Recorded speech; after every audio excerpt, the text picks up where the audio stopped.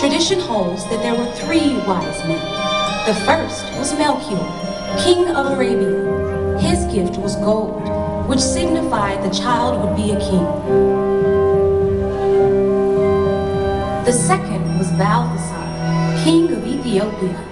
He brought frankincense, which honored the child as a priest. The third was Gaspar, king of Tarsus. His gift of myrrh symbolized the child's future as a great healer.